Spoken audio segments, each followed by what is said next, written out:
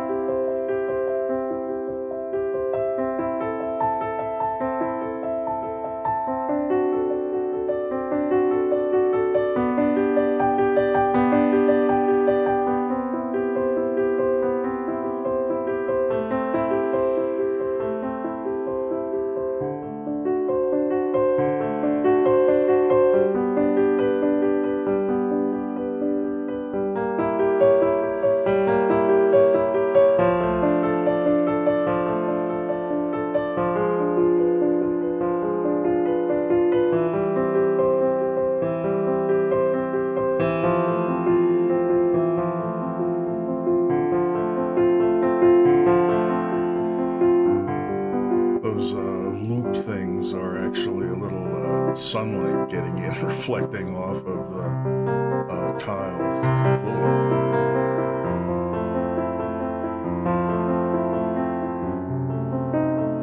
You can kind of tell when it's afternoon in the Southwest.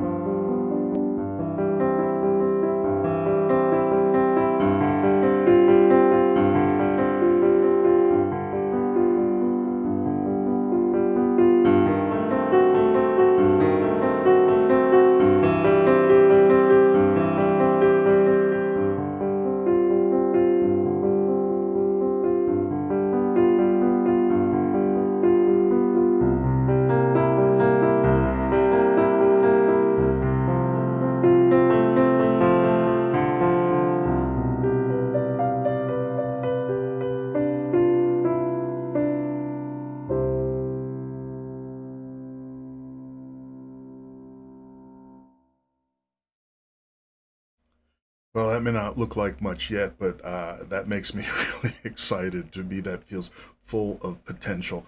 So, hey folks, it's T2sday 3122. These were the goals from last time. I'm just gonna, instead of going through them in this order, I'm just gonna do kind of a news report because there's all kinds of things going on. This may take a little bit longer than I tried to say for myself, but you know, I'm gonna let the casual YouTube audience go. If there's content that I want to report to you, I'm gonna report to you. And you know, you are here, I am here. That's what matters. So, okay, let's get into it.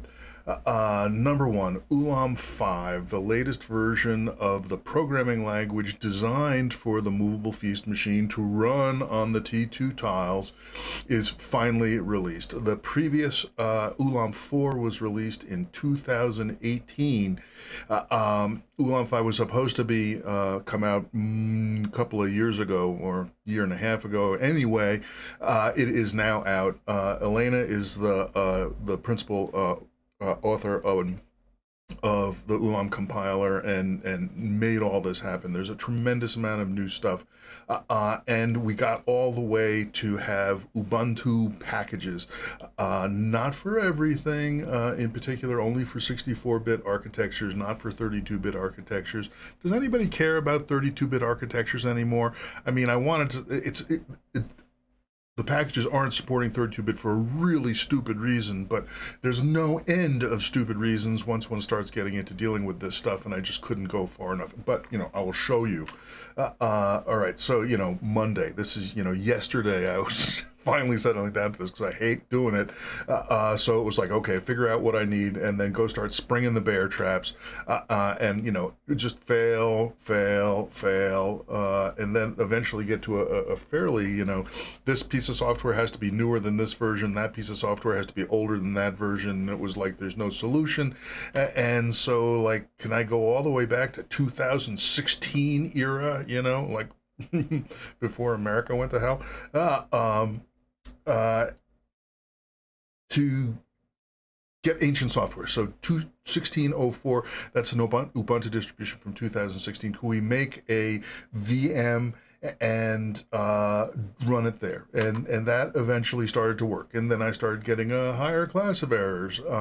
And eventually I actually got far enough that I could start sending packages up to Canonical. That's the company that does Ubuntu. And when you're contributing packages for a personal package archive, you send the source code up to them and they build it on their build farm. And if they don't like it, it doesn't. If it doesn't build, they don't like it. And wasn't getting it to build. Failed here. The clock just keeps spinning.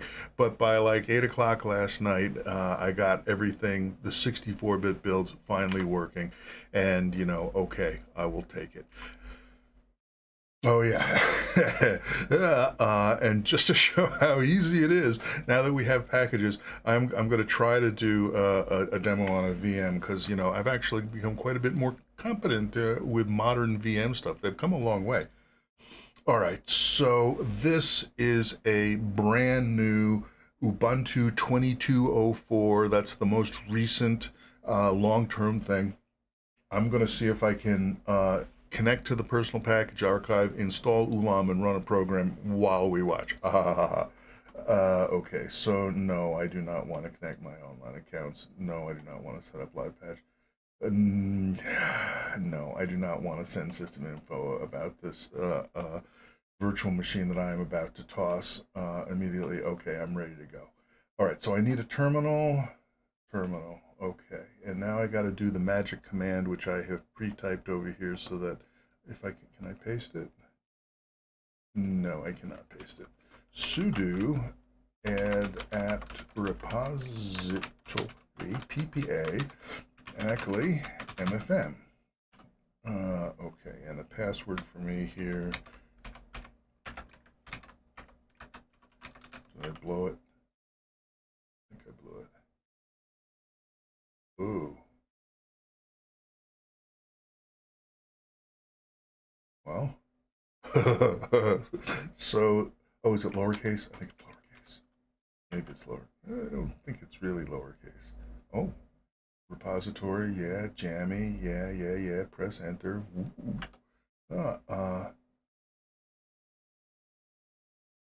Okay. All right, so theoretically that now made, all right, so now I don't actually, software, right? Okay. So if I start this up and I search for ULAM, it's taken for, oh, great. Yeah, I really need the application ratings. All right, come on. How do I search? ULAM. No application found. All right. Well, how about we do this? Synaptic. See, I don't use this. I use Synaptic because it's the old one.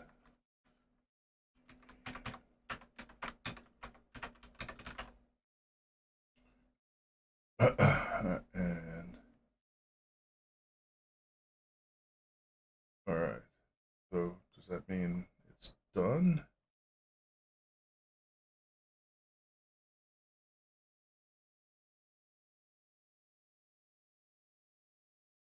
I don't know. I guess I'm going to pretend it means it's done. So now can I run Synaptic?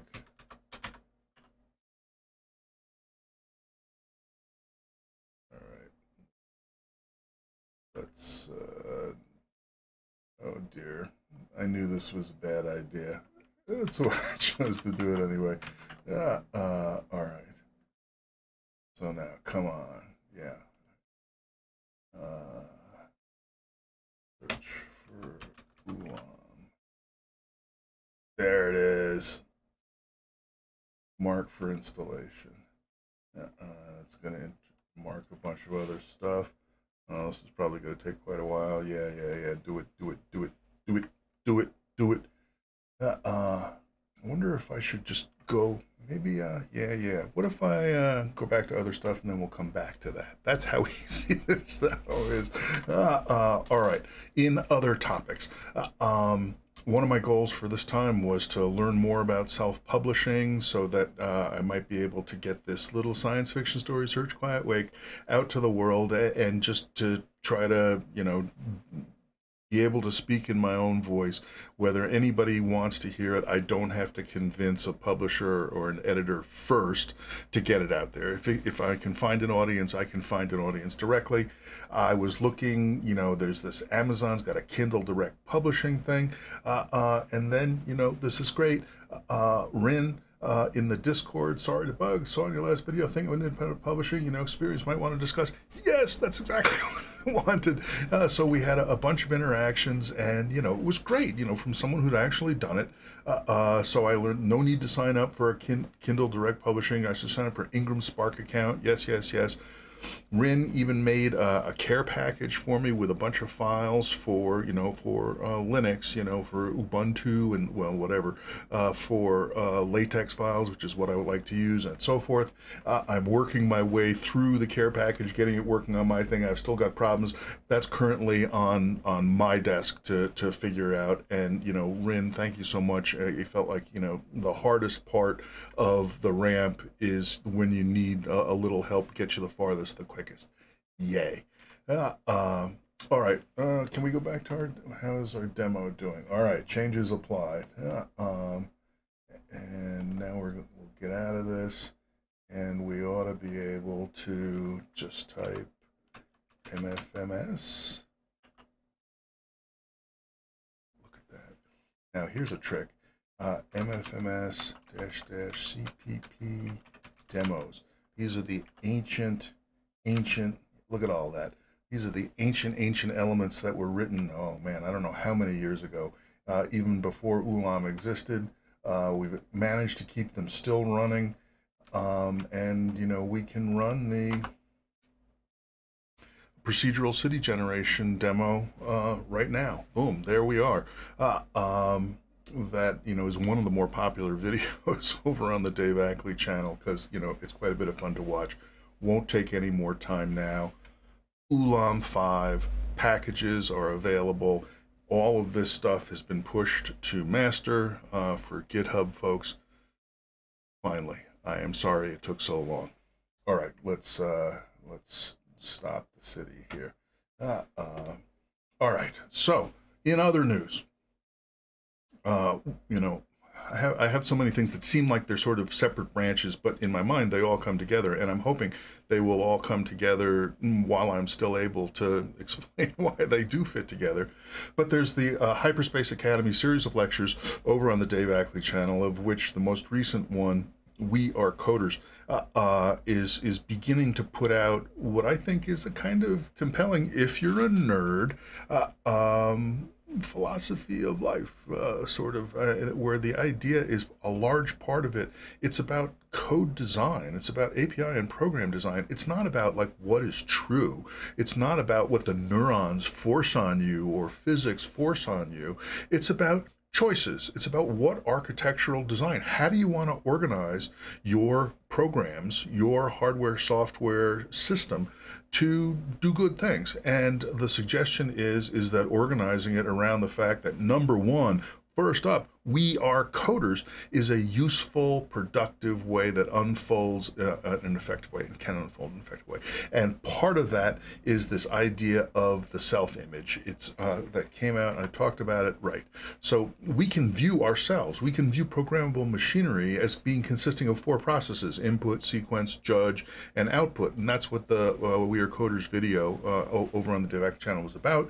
I had these, symbols for each one: input arrow in, output arrow out, sequence arrow going around in the same place, and judge being good or bad, up or down, that sort of thing. And those 4 symbols I smushed together into the self symbol. There's the input, there's the output over there, here's the sequence up here, and there's the judge, good and bad. And I've made little printed versions. We've got wine charms that we these things. But the fantasy is the Hyperspace Academy uses the self symbol all over the place. It's a shorthand for a computer architecture, a programmable architecture. Not that, again, is right or wrong, but one that we can choose. We can say, I'm going to look at things as being organized in terms of input, output, sequence, and judgments. And they can control each other in different kinds of ways, and we get all kinds of different machinery by how each of those processes impacts the other ones. And so I wanted to get it in as many ways as possible. I always kind of fantasized about having sort of like an ancient, Inca or Stonehenge stone version of the thing. And, again, the introductions channel, which Andrew, I think, made on the Discord a week or two ago, has been really great. And lots of people have introduced themselves, and it's been really interesting to see it. And so the Scoundrel M showed up and said, they're an amateur computer graphics artist, and, they know about Blender and so forth. And I have gotten destroyed by Blender, so I started talking to the Scoundrel M, and look at this. This is, a work in progress, a first cut of a, stone monolith of the self symbol. And this is also now on my desk. I'm to find some reference stones and stuff like that to keep working on it. But already, thank you, the Scoundrel M, and thank you everybody who participates in the Discord or participates in any way. It really helps me. Now, research and development. What we saw in the opening video. Low density mobile grid, LDMG, that's my new thing. And so just to back it, to introduce it for a minute. So, in the 12 steps to robust, one of the steps is like step number 3. I mean, it's really basic. Build bottom up has been echoing in my mind a lot. And when I would design, like when I was designing the plates, I was filling space with plate, solid plate, and the plate could overwrite other plate and so forth, but it was hogging everything. And the build bottom up notion was, well, one of them was, what if it's about leaving empty space? What if it's about not being committed and saying, I don't care. I mean, I need these things, and I will deal with these things, and I won't even look at the rest of the space. And that makes it a lower order problem, and it makes everybody else that has to deal with it can know that and say, as long as I can deftly zip in and here and avoid the things that it cares about, I know it will work. Now, what if it's about empty space? And that led me to the idea of this hard cell that we've seen over the last 2 updates, the sort of blobby membrane gas cloud / soft cell versions. What if I said, and I really didn't like that, but once again, this is the same move. What if we wanted to focus on building a grid that, number 1, can move, and number 2, it's as low density as possible. It leaves as much empty for other purposes as it can. And I got to hard cell 3. So, here is the event window. The guy that's having the event is always in the middle. He thinks he's the center of the universe, and he can look out to distance 4 all the way around. And so the idea of hard cell 3 is that we're going to have a hard cell 3 at distance 3 in each of the 4 directions, and we're just going to keep tiling space until we get to however big the overall grid wishes to be. And so if we do this, I mean, we could have said put it out at distance 4, but when I started working it all through, in particular the needs of being mobile, distance 3 kind of seemed to be the sweet spot. And when you work it out, you think about it, okay, well, what that really means is in every 3x3 collection of sites, there's 1 hard cell 3, and the other 8 sites are empty. 1 of 9 occupied, 8 of 9 empty. 88.8%, almost 89%. So here's the advertising slogan for hard cell 3. Hard cell 3 is 89% nothing. And that's a good thing, because it means it's 89% of your potential, 89% of, memory unused, in effect, processing power unused for whatever you want, where you can now count on having a grid around you. And that's what we saw in the open events. Now, how does a grid actually move? And this is another thing that really made me happy. And this is why hard cell 3 is what works good, and hard cell 4 would not do it, at least not this way. And the idea is that if we're supposed to go out 3, we can look north, south, west, and east of each of our neighbors. So we've got a little you know, across here, across there. So what can happen is you know, if one of them wants to, they're not going to send a packet. They're not going to send a message saying, I want to go north. Under the right circumstances, according to the hard cell 3 rules, they will just go north, and that will tell everybody else something. It's also a message and it's a motion. And that's the key to this idea of stigmergy that we see in nature all over the place. The termite mounds, classic example, that the termite mounds, the termites, they just do what they do. And in addition to getting things done, it's also a signal to other termites at the exact same time, the exact same motion, no extra work. And that's what we do with hard cell 3. So for example, if the way we can tell is each hard cell has a hop count so that we can have a root, and then we have hop counts increasing away from the root. So if this guy has got hops 3, this guy's got hops 3, the one in the center who's having the event hops 4, this one's got hop 5 over there, that's empty, then because these two have 3s, that means they're upstream, so we're going to pay attention to them. Because this thing has hops bigger than the guy that's having event, that means they're downstream. And so the idea is, ooh, look at this. You know, this guy's in the center. This one has moved north relative to the 3x3 pitch. And over here, this guy has also moved north relative to the resting position. And that sends a stigmergic message to the guy in the middle that he'd like to go north, as long as going north would not cause him to lose sight of any of his downstreams. Now, in this case, there's nobody over there, so there's no problem. In this case, even if he moves north, the downstream guy will still be able to see him. In fact, it will look just like we have here. He'll see them one step up, so he can go ahead and move. And that's how it works. And finally, so all of these things move by moving in their little cross-shaped neighborhoods around each of the 4 neighboring sites, plus the little 4 cross-cell neighborhood around the center. That's because we move, you know, north, south, east, west, 1 square at a time, and that's what we saw. And that means there are these pockets, these 16 sites that the code never needs to look at. It can move, it can preserve itself without caring about those in the least. Now, the way the code is written, in a couple of cases, it does scan through that stuff because I really hadn't figured it all out quite at that point. But this, I like this a lot. You know, we could put messages in there, we could put storage in there, and that storage would then look to the grid and say, ooh, I need to move to keep up as the grid moves, but then that's all it has to do. It doesn't have to worry about the bigger picture of motion or of coordinating space. So that's it.